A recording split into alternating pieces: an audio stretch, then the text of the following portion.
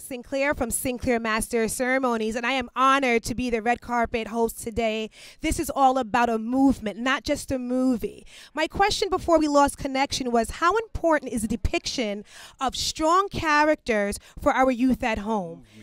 And say that it's just a movie. Right. When you have a president and a leadership who are not recognizing what the black youth are going through, what struggles they're going through, and really saying what story they're going to have and where they're going to end up as a part of the government.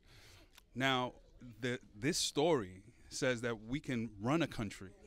This story says that not only can we run a country. How important is a depiction of black excellence on screen? It's always good to see positive images of black women, especially black women with natural hair, natural looks, natural beauty, just bringing all of that forth. It's good for pushing small businesses, showing that anything you put your mind to, you can do.